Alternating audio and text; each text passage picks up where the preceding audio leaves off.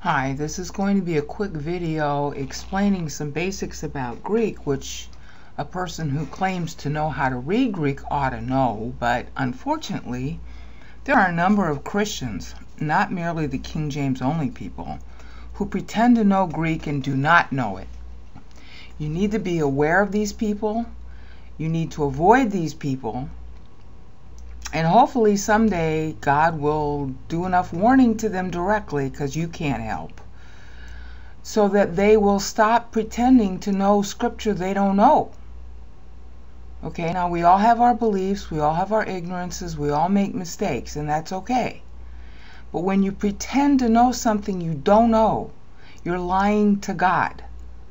Okay, that's the big problem with the King James only people, and why I had to make so many videos against them, because they all pretend to know the Hebrew and Greek in order to say that the English, okay, is divine, which it isn't, and it's been proven not divine in the King James Bible by the King James translators themselves in their own preface to the 1611, and also in many translations since, in many manuscripts since. And that's okay that it's not perfect. But the King James only people try to claim it is perfect, and then they lie against the Bible and claim knowledge of the Greek and Hebrew they don't have. But they're not alone. In particular, there's a guy, and his link will be in the video description, who claims that the Greek verb harpazo, which is right here, this is the actual word in the Greek of 1 Thessalonian, this is the vocabulary form, how it's spelled. He is so ignorant about the verb, he doesn't know the difference between an omega and an omicron. Okay? For example, in Greek, this is an omicron, hoi. Alright? Here's another omicron, autois. Okay, I'm using a combination of Erasmian and other pronunciation. Alright, I'm not using modern Greek. Alright? Here's another omicron, right in our verb, harpazo, but the verb form in its vocabulary form ends with an omega. Alright, now when you're writing in a comment and you want to make sure that the reader doesn't confuse the omicron and the omega, you will type in English W. You will write this H with an American H. You will write this what looks like a P to us in English, but it's an R, and then this is the P in Greek, but you'll write it as a P if you're transliterating in English. The A will look like an A, this is a Z, and this is an omega, which there's no W in Greek, so you write it as a W. Now, a person who cannot read the Greek is going to make the mistake, if he's on his high horse and he needs 1 John 1:9, he's going to make the mistake of thinking that if he sees the spelling in English letters as a W, he's going to think that it's wrong. And that's precisely the mistake that's made by a guy named HumanitysAdvocate, who is trying to claim that he knows how to read the Greek, but he does not, as is shown here. Now, the next thing he doesn't know is he doesn't know that the rapture is a judgment. So I'm going to spend the balance of the video on that. Greek verb harpazo means to snatch, seize, take away. It's a verb of violence. Okay? This is the UBS lexicon. This is Freiburg lexicon. Strong's lexicon is not a good lexicon to use because it doesn't give you etymology and it doesn't give you the citations of where the word is used, and it also doesn't give you morphology. This is BDAG, Bauer Danker. It's one of the king lexicons that all scholars use. Okay? Snatch, seize, take away, suddenly and vehemently take away in the sense of make off with somebody's property by attacking and stealing it. This is specifically used of rapine, when you take women. Okay? You take property, and women were considered property in the old days. Okay? To grab or seize suddenly, take control, snatch, take away. It is a violent verb. Okay? Again, this is Bauer Danker, one of the king lexicons that are used. This is BibleWorks. I'm still showing you BibleWorks 5 on screen. I actually have BibleWorks 9, but I also have a an HD laptop now, which I'm going to start using in my later videos. Okay, but I'm not doing that right now. Okay, so this is harpazo. That's how you say it. Okay, make off with property, steal, snatch, drag away. Okay, grab suddenly. It's got a connotation of violence. Okay, it's also used of taking away seed, tear out seed, which also has a connotation of tearing out to plant. You know, violently plant. God uses it both ways in the Old and New Testament. Okay, sometimes you can see somebody that no resistance is offered, like Aphrodite snatching away Aeneas. This is why you don't want to use Strong's, is that your real lexicons that scholars use give you citations in Greek literature so that you can track the usage of the verb.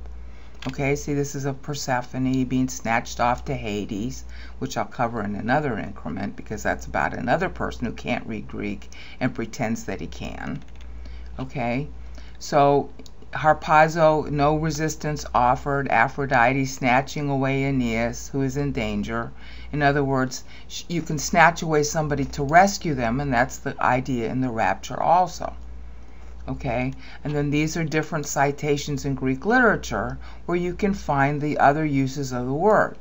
Okay, Rhodius, for example, Hesculus.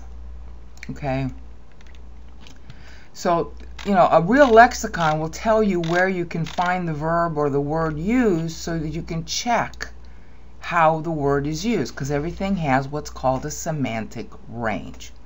Okay, the semantic range is to violently take, just shoom. It's like, you know, you go into the ground and you pull up a plant by its roots. That's one of the uses of the Greek word harpazo, and it's perfect for explaining the rapture, because this is a very famous rapture verse. Okay, this is Liddell Scott lexicon. Liddell Scott specializes in classical Greek. Okay, this is Lunita. And this is another lexicon I really like, which is Thayer. You can get Thayer for free. BDAG is not for free, but Thayer you can get for free online from a lot of different sources. Just Google on it. Okay, Thayer specializes in etymology. Okay, so you can, you know, just sort of look at that there for a minute. Snatch or take away. It's violent. Okay, that's the first thing you need to know. Okay, now the second thing you need to know is that in the Vulgate, it's translated with rapiemur, and there's no, you're going to have to just take my word for it or look this up on the internet. I'm going to give you the Latin because BibleWorks doesn't show the Latin. Okay, rapiemur is talking about, is translating the Greek verb harpazo here. Okay, that's the translation, rapiemur. Now in Latin dictionaries, you have two forms of the Latin verb, rapio or rapto. Rapto is technically, let's just put it this way. It's used in a vocabulary form in a lot of Latin lexicons. Okay, it is not the primary vocabulary form of the word, which is rapio. But rapto is often used in lexicons. They often use the that form because it's just easier for scholars. It's a convention of scholarly lookup. So unfortunately, Humanities Advocate also does not know Latin. Okay, so he doesn't know that the two vocabulary forms of the same verb are used. And so in his comments, which you'll find in the video description if you're inclined to read them, he demonstrates his ignorance of both harpazo and even of the difference between omega and omicron, and his ignorance of the Latin. Okay, so when you see somebody who demonstrates such vast ignorance of the Bible's own languages, it means he doesn't care to do his homework. If he doesn't care to do his homework, then what he has to say, even if right, is based on no homework, but rather on hearsay or something else. And if you can't, you know, it's going to be kind of a waste of your time to listen to that person. Okay, this is why I make so many boring Bible videos showing Bible works. I want you to see when I say something where I'm getting it from, so you can evaluate before God for yourself whether or not you ought to even listen to me. So when I hear somebody who doesn't even know the difference between an omicron, which is highlighted in blue there, okay, versus an omega, which has to be transliterated in English letters with a W in order to show it here. When somebody doesn't even know that difference, they do not know Scripture. Okay? And they clearly, in this guy's case, unfortunately, he doesn't know the violence meaning and the judgment meaning of the rapture, even though it's standard theology, and pretty much anybody could Google and find that out. Whether you believe in the pre-trib rapture or not is your own affair. But honey, there's a lot that's written about it where you could find out what the doctrine is. All right? So harpazo is a violent verb. The highlighted letter in blue in the lower left-hand corner is the Greek omega, and it looks like a W in English. So if you want to write omega in an English comment using English letters, you need to use a W so you won't confuse the reader. If you're, by contrast, using the omega, then look in the upper right-hand corner where the blue is highlighted, and that's an omicron. Omicron is a short O. It's more like an sound. Whereas in the lower left-hand corner, an omega is a longer sound. Oh, you purse your lips more. Okay? And, again, finally, rapiemur is the translation. It's based on rapio, a.k.a. rapto, in a Latin lexicon, which BibleWorks doesn't have here. So you're going to have to look all that up. You can Google it yourself and find it yourself, which unfortunately Humanity's Advocate did not bother to do. So his opinions about Scripture are therefore circumspect, because he has shown that he is not willing to do his homework before he goes, off half-cocked, making comments about Scripture that are obviously untrue. Okay, so now we're going to go to the next verse, because I need to explain or show how we know that the rapture is violent. Okay, and I'll do that in the next increment, I think. Okay, here is our next increment. I want to show, kind of briefly, the idea that when the rapture happens, it's a judgment for us Christians. This should be standard theology. You should be able to find it pretty easily by Googling on judgment seat of Christ. That's the theological term for it. It is synonymous with the rapture.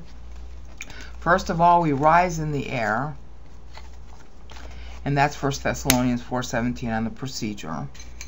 And then we are judged for what we did with Bible. And we're going to look at some passages that show that. Just briefly, okay, because this is a really pretty easily understood standard doctrine, which apparently Humanity's Advocate does not know, and so I want to briefly show it here, and then you all do your homework where you want to. Okay, Acts 18:12, you'll see highlighted in red and yellow. Greek word is bema. Okay, it means judgment seat, and it's translated as judgment seat right here. Okay, that's the New American Standard Version.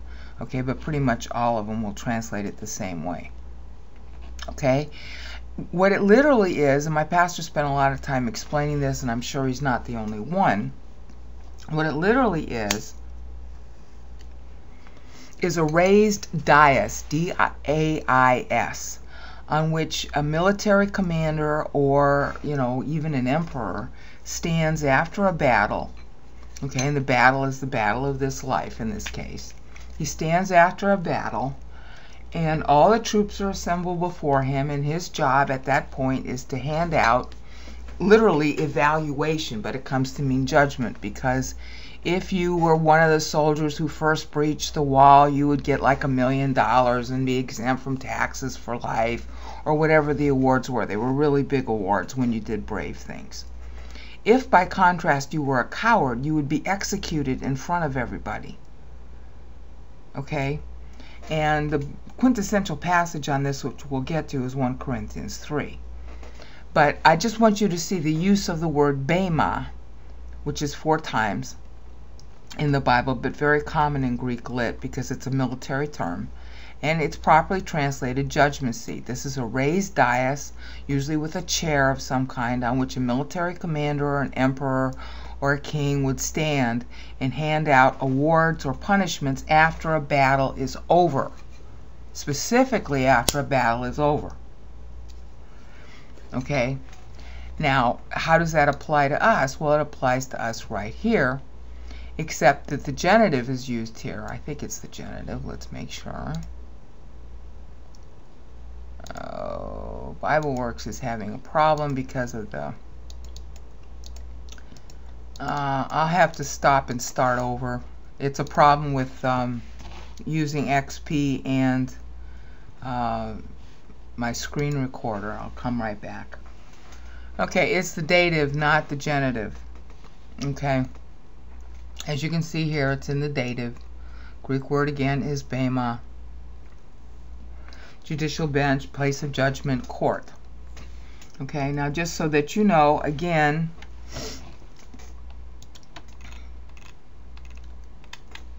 this is Bauer Danker. Okay, this is the origin of the word, to take a step forward. Okay, dais or platform required for steps to ascend a tribunal. Okay, you got magistration use, but the special use of it in the military, this is God's judgment seat. Okay, and here are the verses on it. Okay, speaker's platform. But specifically, and most famously, this was used in military sense after a battle. Okay, and when my pastor covered the word, he spent a lot of time on that because he was a military guy. All right, so now look. Who are you to judge your brother?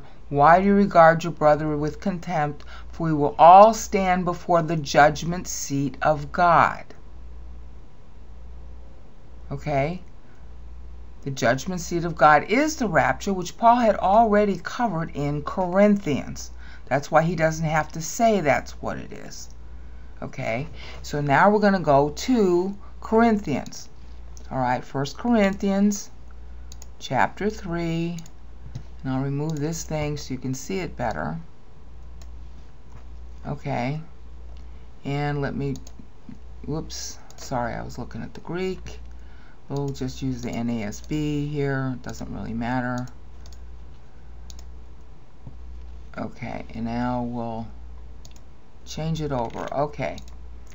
Now, no man can lay a foundation. If anybody builds on a foundation with gold, silver, precious stones, that means God did the work. Wood, hay, straw means you did the work.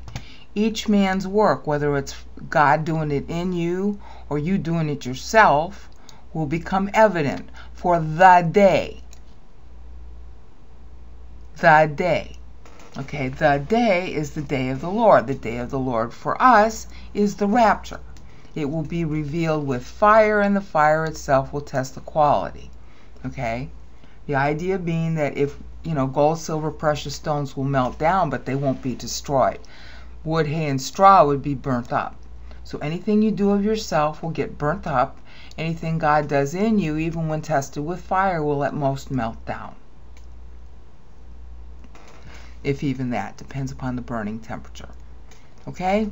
If any man's work is burnt up, his work, not him, he will suffer loss, but he himself will be saved, yet as through fire.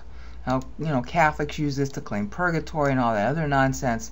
They also are basing it on Maccabees, but the fact of the matter is that it's the work that gets burnt, not you.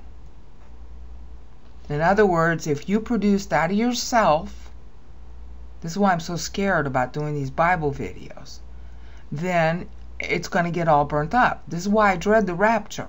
Okay? Gold, silver, precious stones is what work God did in me. And I know the difference. Okay? And I'm really grateful that there's going to be some of this, but honey, I didn't do that. He did it. And oftentimes I don't know if it's him or me until after the fact. which is kind of a relief when I find out it's him. But honey, I got a lot of this that's going to burn. And I'm going to be embarrassed just like everybody else. Now, how do we know we got embarrassment at the judgment seat of Christ? Okay, that's what this is all about. All right. And you can, pretty much, this is also standard theology. There's going to be a judgment seat of Christ. Okay, and the people who know about the pre-trib rapture doctrine will tell you that that's when it takes place, which Paul is also talking about in Philippians 3. This is where he talks about how all his works are nothing. This word translated loss isn't loss. It's actually actually rubbish. It's not rubbish, it's shit. It's the Greek word for shit the way we use it in English. Okay, the translators want to cover that up. The actual Greek word is skubala, and it literally means turds, plural. Okay, that I may know him in the power of his resurrection and fellowship of his sufferings, being conformed to his death, in order that I may attain to what? The exanastasis. This word here is exanastasis. That is the technical word for the rapture. The out resurrection, the exit resurrection, as my pastor likes to translate it. Okay? And then he says, he goes on, he's talking about, all this here. That's the positive side. Keep living, okay? Because for many walk that they are enemies of the cross of Christ, whose end is what? Destruction. Now, what destruction is that? We just saw it in 1 Corinthians 3. All your works are going to get burnt up. Whose God is their appetite. This is literally splagnon, and it's a metaphor for emotion. It literally means guts. Appetite is okay as a translation considering what it means in English. Whose glory is their shame. In other words, they're glorying now in their falsehood. But they will be ashamed at the judgment seat of Christ. Okay, who set their minds on earthly things. In other words, politicking and worrying about the Mayan nonsense. And, disaster is coming. Hello, the whole purpose of God telling you disaster is coming is so that you'll start studying Scripture, not get all hung up on earthly things of this world. Why? Because our citizenship is in heaven. Okay? So, the destruction here is at the judgment seat of Christ. And almost all of the scholars that I've known of, especially the dispensational ones, will spend time saying, yeah, that's what this verse is talking about. Is the 1 Corinthians 3 judgment seat, which we just saw, okay, here in Romans also, 14:10. Okay, see, judgment seat, that's Bema again. See, every knee will bow and every tongue will praise God. Okay, in other words, this is a twofold thing. This is going to happen twice. First time at the rapture. Now, what's the rapture verse? The rapture verse is Revelation 4:1. I've covered this many times already, so I'm trying not to spend a whole lot of time in. Where it says, after these things, that's Greek metatauta. Okay, I'll show you. Well, yeah, I gotta show you that because you don't know the Greek. Okay, see metatauta right here. It's translated after these things, and that's a decent enough translation, except that John uses this as a sort of divider to divide off time throughout the book of Revelation. Okay? Now, he's got it in two places here. He's got it at the beginning of the verse and the ending of the verse. This is the opening of the rapture door, and this is the closing of the rapture door, which is the opening of the tribulation. The tribulation opens when the rapture occurs. This is the actual rapture verse. And again, you should be able to Google on this. This is pretty standard theology and dispensational theology to know that this is the verse that's used. Okay? What you don't find often taught in pulpits, because people are so bored by the Greek, is John's actual, how do you want to call it, his rhetoric, his rhetorical style of explaining it. Metatauta is something that he uses throughout Revelation to segment off the different dispensations, because Revelation is a 4-act play beginning with church age, and then here it shifts into the tribulation. This is the opening of the rapture door, this is the closing of the rapture door, and the opening of the tribulational door. using metatauta. He uses it several times more in the book of Revelation to show you the difference between church age, trib, millennium, and eternity. That's the 4-act play, which is a quadrilogy. That's Greek drama. That's the style that he uses in writing it. Like Paul, John was real big on Greek drama. Paul, Peter, and John were all big on Greek drama, and they use Greek drama language. Peter in particular really liked Greek drama. He always uses epikorigeo, which is the funding for a Greek play. Okay, it's usually translated organized, so you don't know the origin of it in Greek. So metatauta is the opening of the rapture door, and it closes here, and so he's bracketed off the rapture event from what comes next in his book. This is a rhetorical device. After these things. See, after these things, after these things. What must take place after these things? After the rapture. Therefore, post-trib rapture has no basis. Okay, I spent 5 playlists explaining God's doctrine about time, so you can understand that the rapture is part of an older doctrine of how God orchestrates time, which is demonstrated beginning in Genesis 5, that doctrine of how God orchestrates time. And so John is just simply accessing what to the reader is already a well-known doctrine. And he documents it in the meter in Revelation 1 through 3, saying that he's writing it in 90-91 AD, which I already went through in my playlists on GGS videos.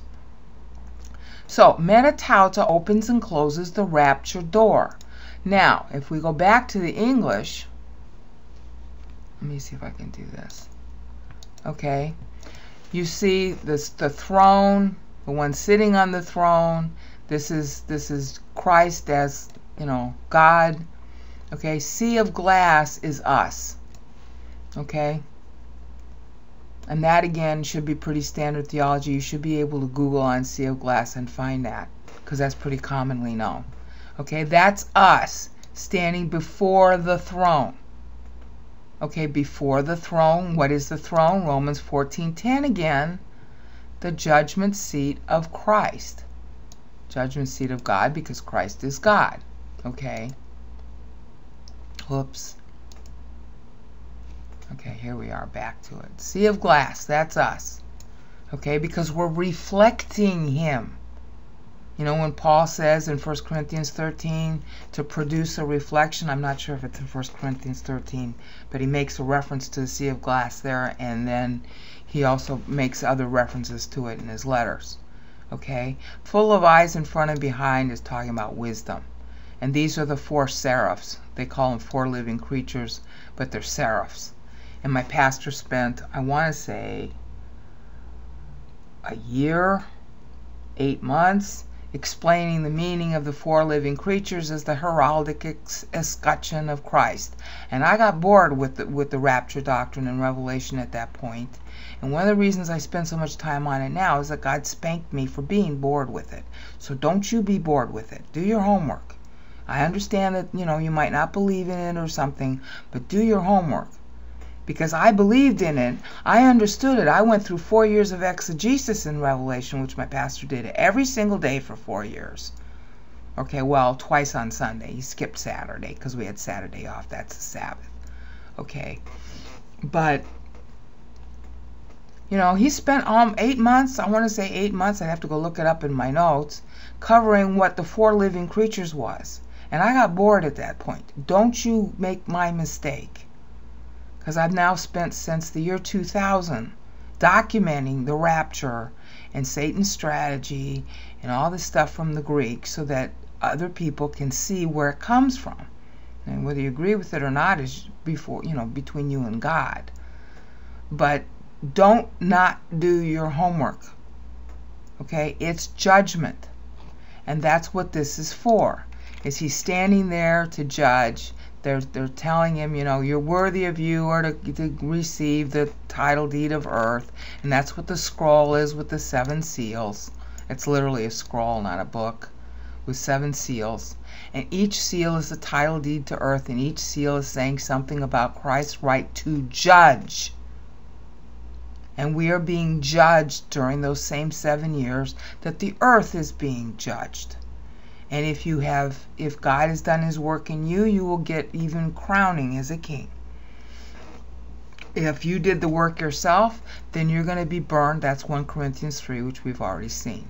Now, I know this was a brief coverage, but you should have enough information that you can Google. There are a whole lot of pastors that know this doctrine. And some of them teach it better or worse than others, but you can find it. And unfortunately, Humanity's Advocate is completely clueless about the doctrine of the rapture, even though he believes in it. Don't be like him. Do your homework. Peace out.